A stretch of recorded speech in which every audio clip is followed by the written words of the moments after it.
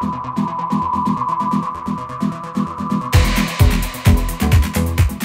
Stu Allen, our MC, to do the fight announcements here. Ladies and gentlemen, this is 3 4-minute rounds in the featherweight division. First of all, let me introduce your fighter in the blue corner. A capoeira fighter, he stands 5 feet 9 inches tall, weighing in at 65 kilograms.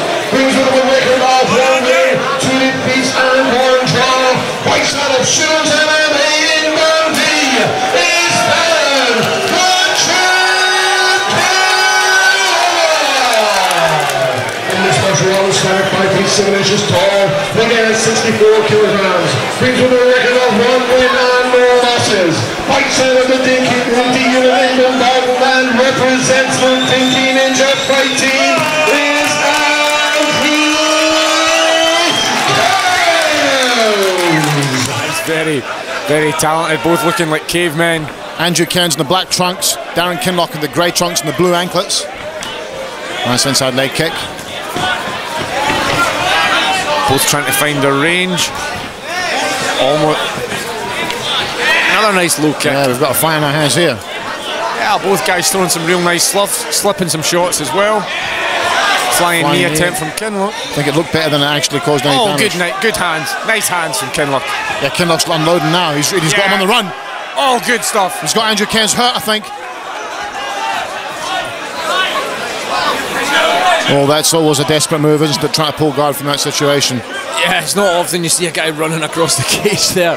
Andrew Cairns just trying to get out of the way of the shots. Get himself into a better position to attack Kinloch. I think he kind of went for a jumping, trying to guillotine on the way down there, wasn't he, when he pulled guard, but it didn't come off and almost looked as if he lazily pulled guard. I don't think he really did.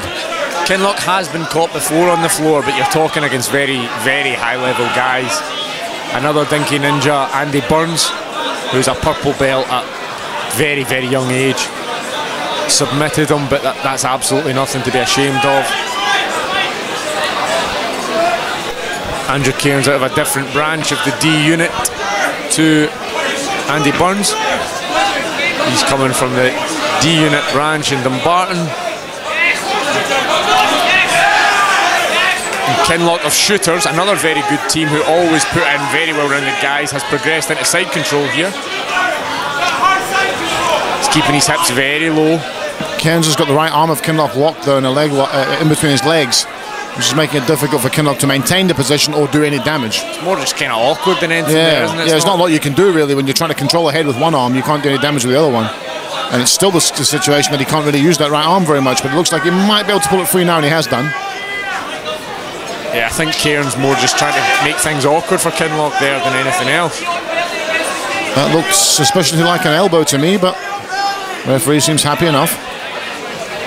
Elbows, of course, not allowed under the unified amateur rules, which this fight is being fought under. It's a tough one, because I don't think there's anything against like forearm smashes as such, whereas, you know, when does an elbow become a forearm? And yeah, it's all down to the referee's call, that isn't it? But you know, Cairns it's so risky because you could lose a fight on a disqualification call. This looks like quite a bad position for Cairns if Kinloch can get his head free here. He's pretty much given up his back, or certainly side control. Very strange position to be in. You don't see this often. It's like a sort of... I was just going to say, you'd expect Kinloch to do something with it, and he has done now. He's taken the full mount. Landing some good shots on Cairns here. Keeping very active, and there you go. He's unleashing everything he's got here. He needs to fight back. Cairns needs to fight back. Bad position for Cairns. Referee hovering over it. Dean Weir looking at this, but Cairns is still in this one.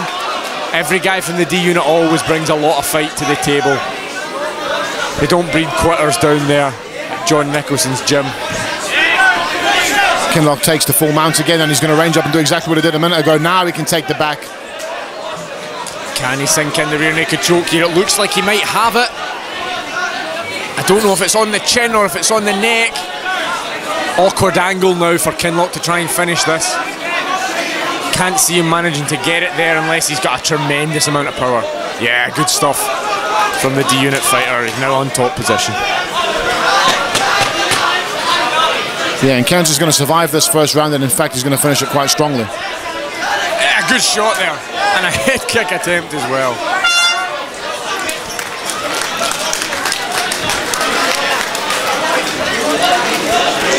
Darren Kinloch takes the upper hand in the Battle of the Beards. But Cairns come on strong at the end of the round there, Steph. Yeah, he did just enough just to kind of let Kinloch know he's in a fight, and to let the judges know that and the referee know that there was no danger of that being stopped there. I mean, the ref kind of had a look at one point when the ground and pound was coming in. It's always good to see that there's obviously the correct decision was taken. Cairns came back strongly. He's got his wits about him. Absolutely. I think Kinloch got an awful lot of shots, but I don't think many of them landed clean. I think it was glancing blows and gloves on, shots onto the gloves rather than connecting with face and tissue there. Good performance here from Kinloch. He looks a lot better here than I've seen him in the past. Not to say he hasn't looked good in the past, but this is one of his strongest performances, certainly. Dundee versus Dumbarton. Who's going to come out on top? Second round about to get underway.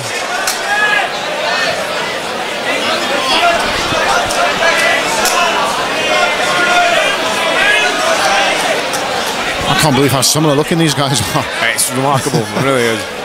I think I'd probably give Cairns just the edge in the Battle of the Beards. Good and he's job. He's got a tattoo as well, which I know you're a big fan of. I do like tattoos. Oh, big knee! Real good knee. Kinloch landing a knee just to clear things up. Kinloch is in the grey trunks. Andy Cairns is in the shorter black trunks. What's really impressive about Kinloch is he's not really throwing single shots. It's combinations. That's a big swing. It's combinations from Kinloch. He's not just trying to hit you and then get out of there. He's really trying to put something on the end that'll hurt you, whether it's a low kick, whether it's a big knee. And he finds himself in top position here.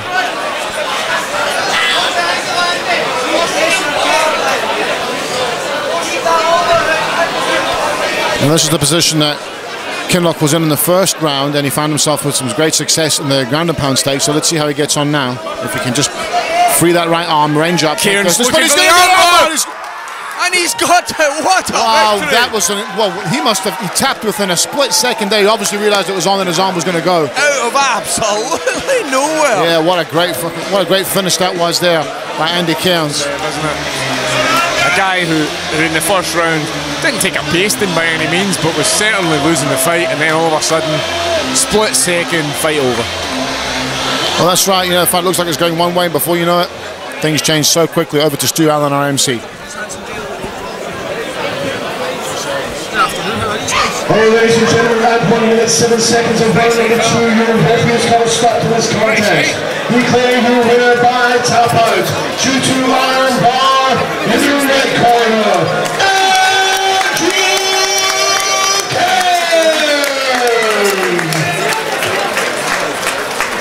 Alright, ladies and gentlemen, let's hear from the Tasca Pin in the blue corner, Darren Kinloch.